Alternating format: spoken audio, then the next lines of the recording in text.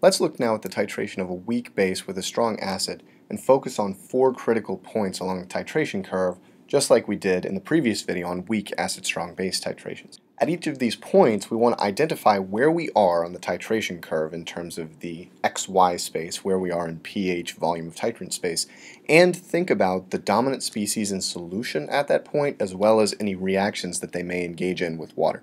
So the first point to focus on is before any titrant is added at all. And for a weak base, at this point, we'll have a pH greater than 7. So I'm going to go ahead and mark 7 on this graph because we're going to need this point later. But for a weak base, our initial pH is going to be greater than 7. Reason being, we're dealing with a weak base, right? And so even before any titrant is added, when that base is dissolved in water, we're going to some degree, go forward to produce the conjugate acid of the weak base as well as hydroxide. This will be a reversible process because the base is weak, but it's the forward direction that drives the pH up above 7.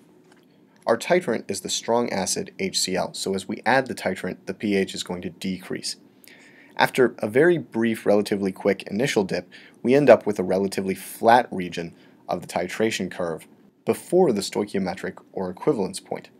In this region, we have appreciable amounts of both B, the base, and its conjugate acid, Hb+. And since these two concentrations are on the order of one another, and at some point along this region those concentrations will be exactly equal, what we're dealing with here is a buffer region. At this point, it's relatively easy to calculate at least the pOH of the mixture by applying pKb for the base and the Henderson-Hasselbalch equation, which says that the pOH is equal to pKb plus the log of the conjugate acid concentration divided by the base concentration. And these concentrations can be deduced using the volume of HCl we've added, its concentration, and the initial concentration of base if we know it. The pH continues to decrease more steeply as we add titrant until we reach the equivalence point, which is somewhere around here. At the equivalence point in a weak base titration, the pH is less than 7. This will always be true for titrations of weak bases with strong acids.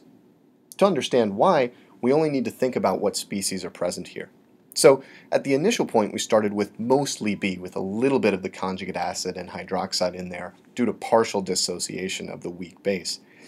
At this stoichiometric point, we've added enough acid to completely consume all of that B, and so we're left with only Hb+, at least before we turn on the reaction of this species with water.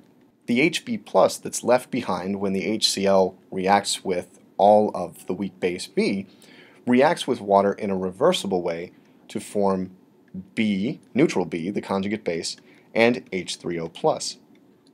And just as we saw in the weak acid strong base titration, it's the production of this H3O+ that really drives the pH change. In this case, it's a decrease in pH relative to 7, resulting in a solution at the equivalence point that has a pH less than 7. Another way to think about this is that we've generated an acidic salt, Hb+ Cl-, where Cl- comes from the titrant. After the titrant transfers a proton to B, we end up with this acidic salt, Hb+ Cl-. The reaction of that salt with water generates hydronium and drives the pH down. So this situation at the stoichiometric point is equivalent conceptually to a situation in which we started with the acidic salt Hb+ Cl-, say as a solid, and dissolved it in water at a concentration equal to the original concentration of B at the initial point. This is useful conceptually because it means you can treat this situation at the equivalence point like a pH of a salt solution problem, which we've looked at previously. And the same is true, in fact, for weak acid strong base titrations. It's just that in that case, we were looking at the generation of a basic salt. We ended up generating A- and Na+ was the counter ion in that case, right? That reaction generates, in the forward direction, hydroxide, which is going to drive the pH up, as well as HA. It's a reversible process, so we do need to consider equilibration and use an ice table and all that good stuff. But we can qualitatively understand why the pH increases through this reaction of that basic salt with water. After the stoichiometric point, the pH of the analyte titrant solution continues to decrease and eventually levels off. The leveling off occurs for the same reason it occurs really in the weak acid strong base titration. We're limited to a minimum pH equal to the pH of the titrant. We can't increase the concentration of hydronium beyond whatever its concentration is in the titrant itself. It's also worthwhile here to think about what's going on with the species in solution. So at the equivalence point, we had generated Hb+. That reacted with water reversibly, and this is important, to form B and H3O+, which drove the pH below 7 at the equivalence point, right?